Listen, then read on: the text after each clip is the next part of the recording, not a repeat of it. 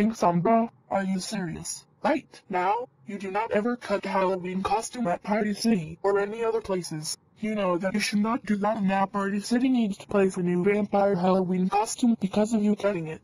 Hey, what's going on over here? I can hear yelling coming from over here. Well, Scott, King Sombra did the vampire Halloween costume with scissors, and now Party City needs a new vampire Halloween costume. King Sombra?